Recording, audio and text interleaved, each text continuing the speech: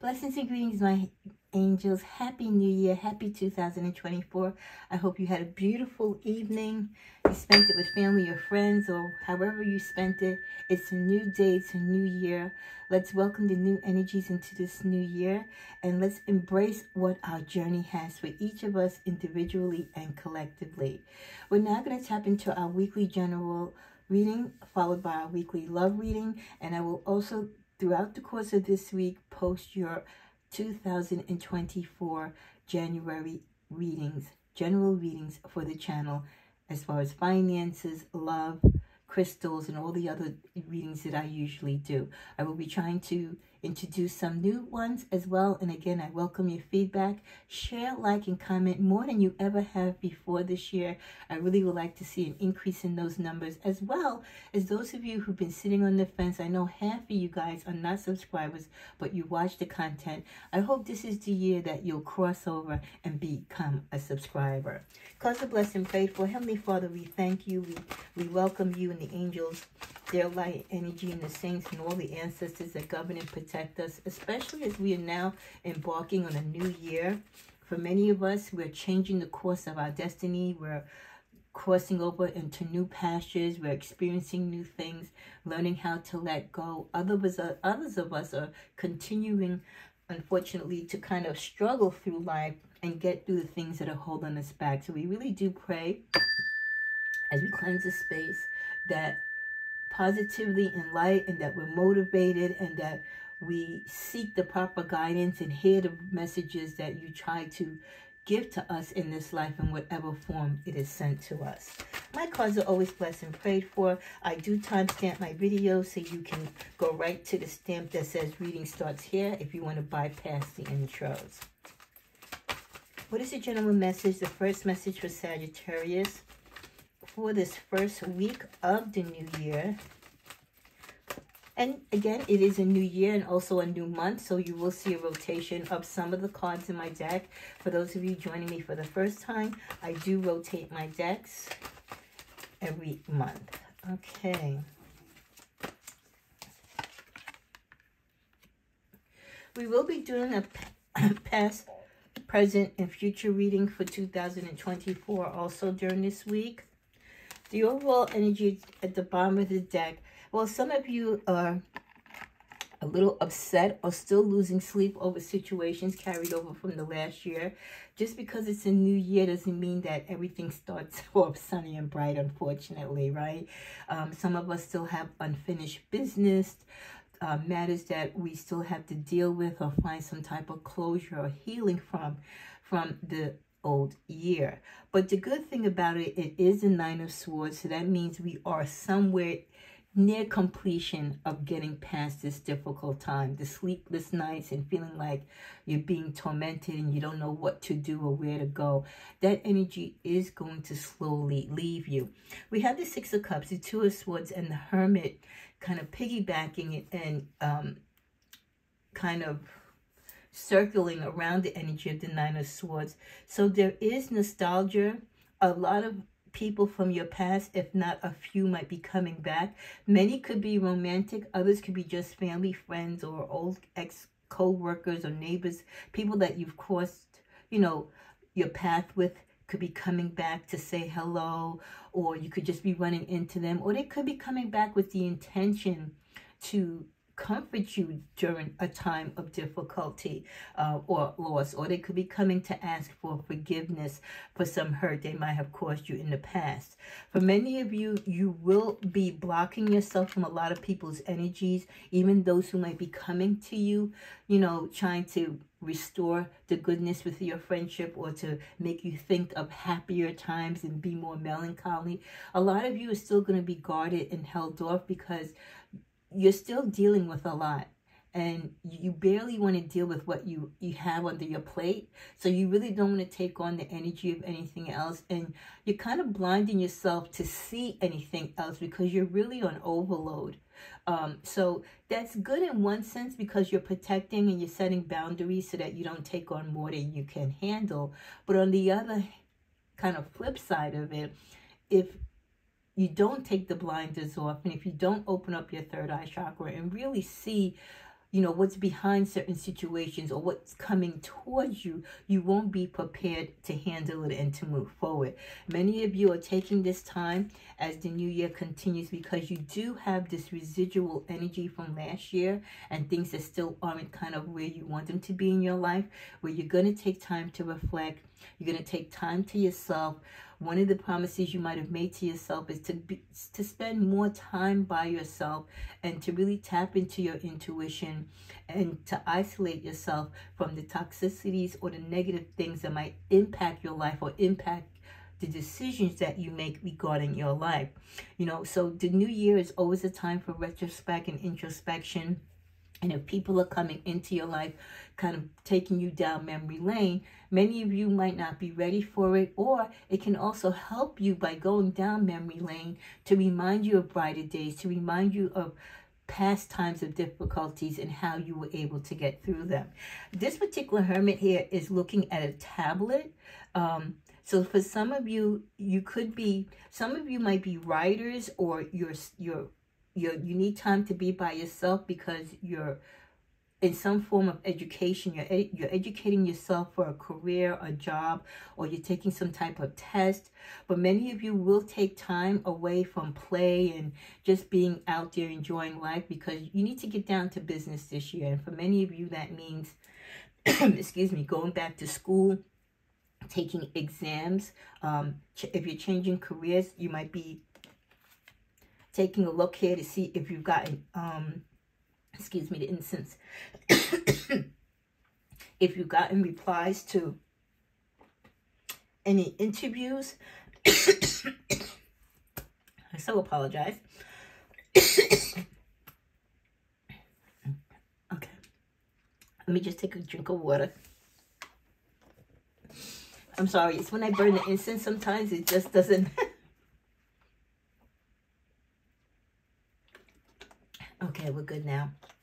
So, yeah, I see many of you, you know, some of you could actually be going away, or you're kind of like, when you come home from work, you know, you might hang out with your kids, your grandkids, but then you seclude yourself into your office or your man cave, and you're checking up on messages, you're checking up on interviews, or you're creating or recreating your resume, you're networking with people. You also could be connecting with someone who's trying to make amends in your life or trying to cheer you up and make you go down memory lane. So there's many reasons why many of you are going to be tapped into your laptop or your desktop computers, because it will be a source of helping you navigate through some things that you want to do or some things that you've promised yourself to do. This could be many of you too taking time to make out some type of itinerary for travel that you want to plan this year, working on your budget if you want to make big purchases, or if you're planning to pay off a lot of debt this year because you want to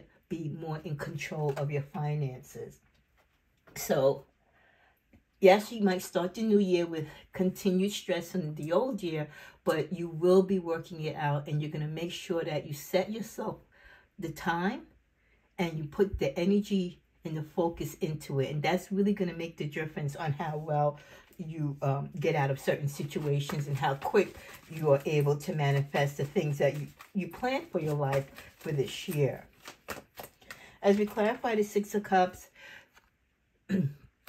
this could be a male person, someone who has stood by you in the past, or someone that you kind of respect and look up to.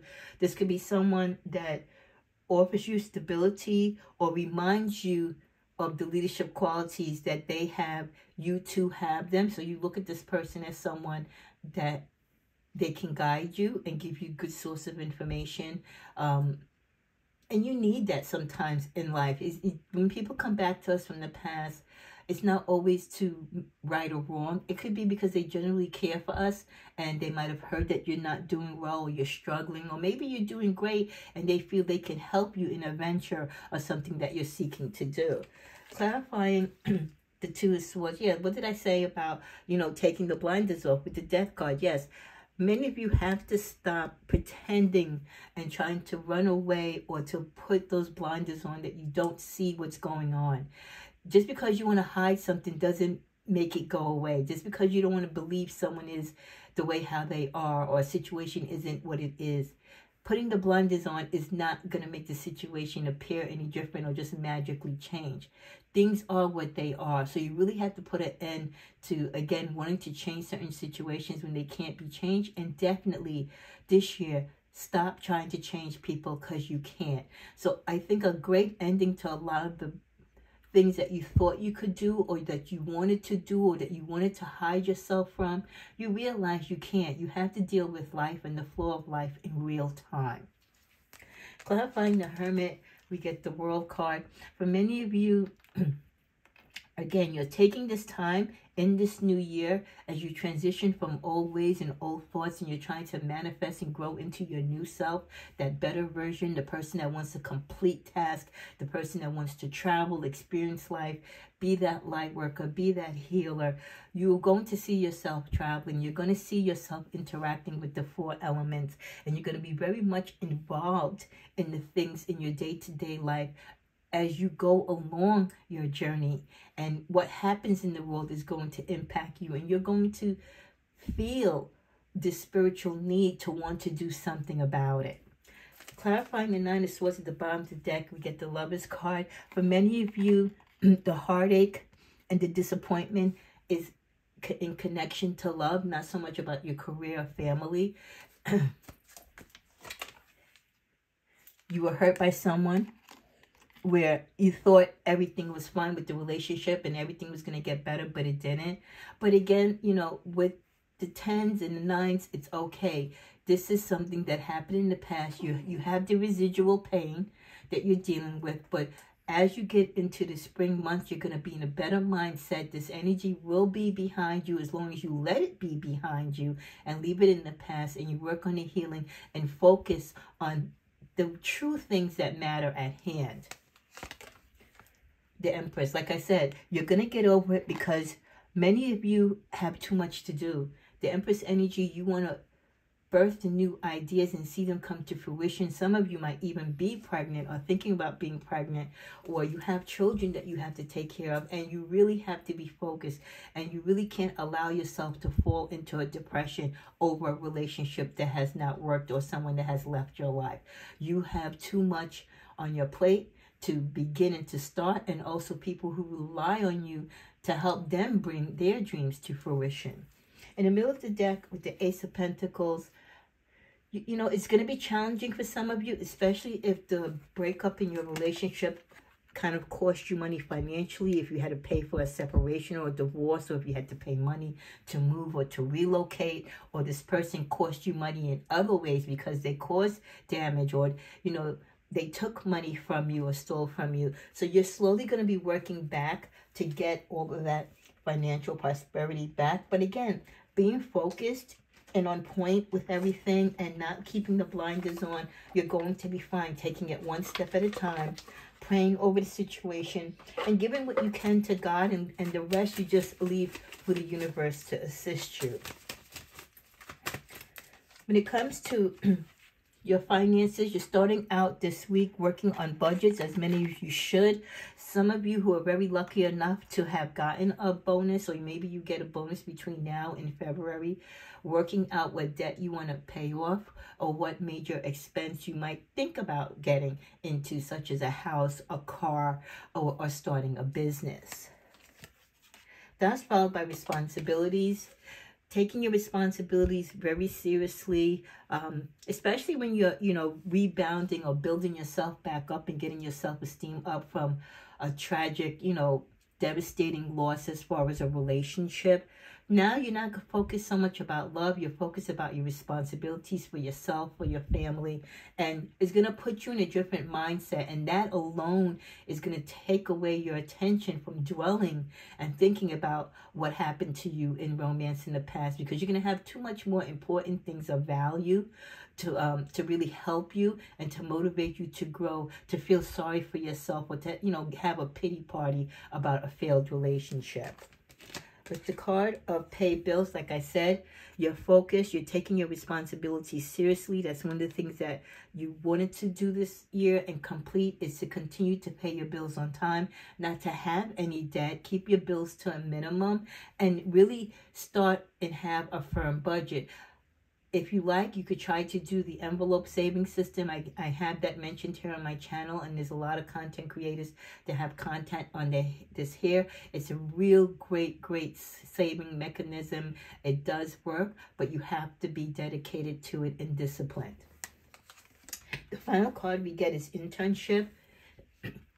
Some of you, as you change careers or you're looking into maybe an additional job or skill set, there might be the opportunity for you to have internships in a particular field. Even within your own job, you might find yourself helping out in a different department, and you might not get paid for that particular work, but the knowledge you gain with doing this additional work is going to help you to navigate into the field that you're trying to get into as far as your growth. Because many of you, what you make now for the job that you're in is just not enough. It's expensive to live in this world, and it's getting more and more costly.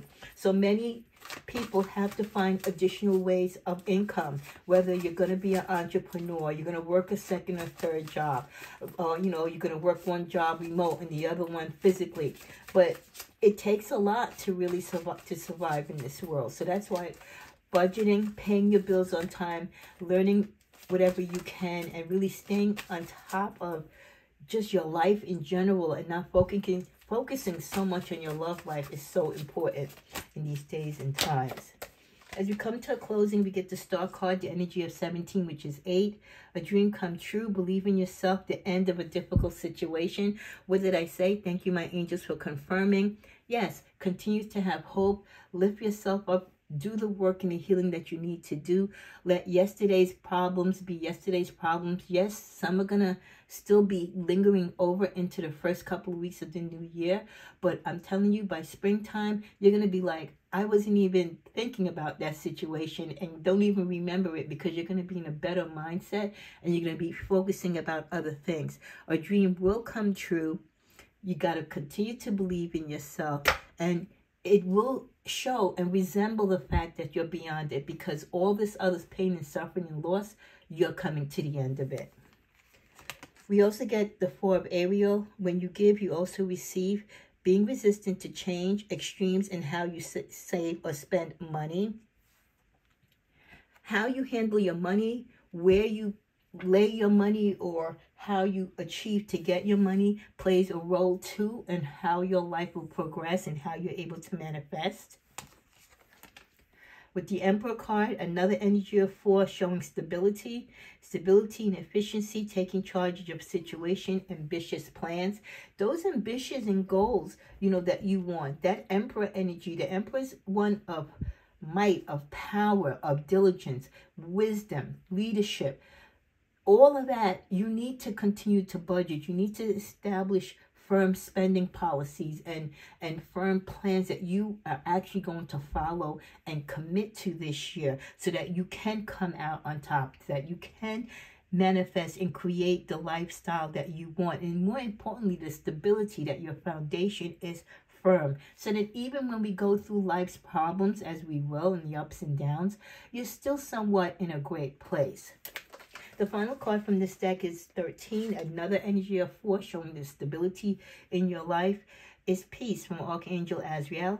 Release the past. There is a more enriching future coming. Let go and let God. I can't say it enough. The cards have said it repeatedly. You can even rewind and replay this video, and you will see how the messages and cards are coming together with a strong energy of 4, strong force, showing in this first general reading for this first week of the new year that you are going to be on stable ground, firm foundation.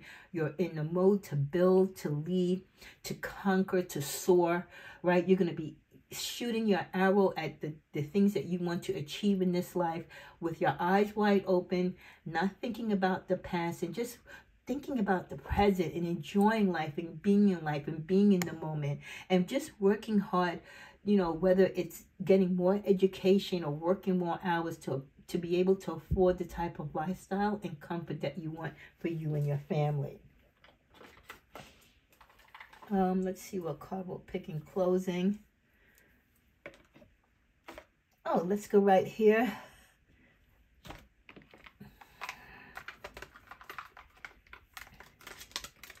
You also get the message of twists and turns. Carefully made plans could be thrown out of the window as major changes and interruptions surround you. Make sure you get lots of rest to cope with all the upheaval.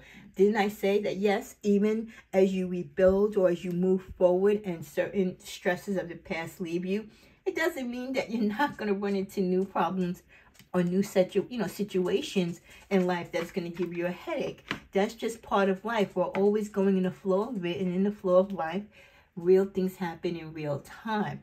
But you have to be able to conquer it and move through it. You can't put the blinders on and say, oh, I don't want to deal with it. I don't see it. Therefore, it doesn't exist, because you're just delaying the inevitable.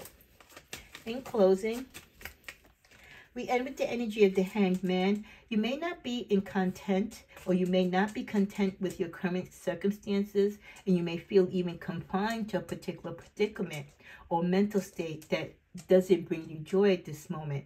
However, continue to have confidence that you can free yourself from the situation by regaining control of your future, by employing the strength within. So yes, another confirmation. Even though many of you have stability in your life, there's still going to be moments, even as you rebuild and continue to grow in your life, there will be challenges that will come through this path of this year too, as it did last year, and it will always do in our lifetime. But you have to be able to, even when you take the pause as the hangman and put things in suspension and put things to the side as you regroup and heal, have to be able to find the strength within, tap into your intuitiveness, take the lessons from your past to strive to move forward and to get past, the bumps, along our road and journey. But you've got this. It's going to be a great new year. Keep thinking positively. Live a positive life with foresight. Be good to yourself and be great to others. And you will see how this will all come full circle. God bless you. Enjoy the first week of this new year. May you continue your life and your journey with all the love that the God and the angels can provide. Namaste.